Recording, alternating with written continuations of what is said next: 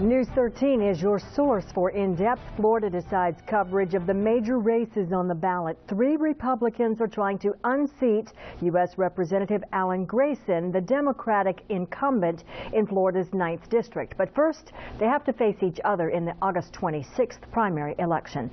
News 13 reporter Amanda McKenzie talked with each of the GOP candidates about why they think they have what it takes to win. They all share conservative values and agree that the economy is in need of repair. They're busy earning votes and raising money for their campaigns, but they all come from very different backgrounds. Carol Platt is putting her sign in the ground for her first run for office.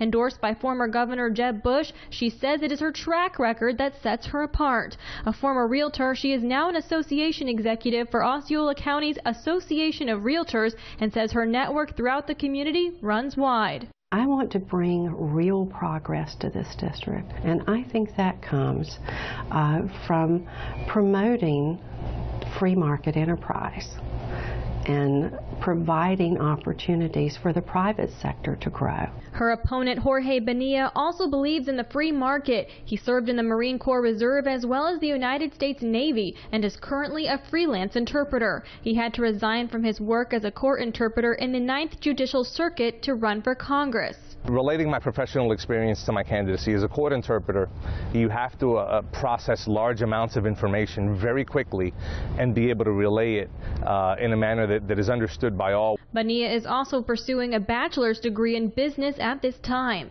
His opponent, Peter Vivaldi, is a business developer and former youth pastor. Before this run for Congress, Vivaldi made a run for Orange County School Board. While he did not win that race, Vivaldi says he will take those same education issues to Washington. Students in the United States are $1 trillion in debt right now, and that's because of student loans and the interest rates that they're having to pay.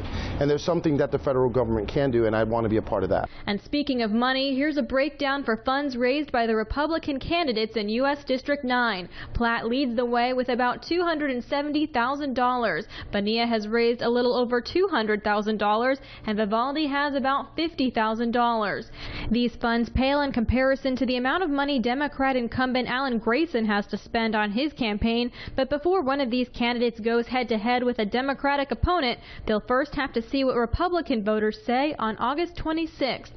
In Orlando, Amanda McKenzie, News 13. The winner of the Republican primary will move on to November's general election to face the winner of the Democratic primary for District 9. Representative Alan Grayson is being challenged by UCF professor Nick Ruiz.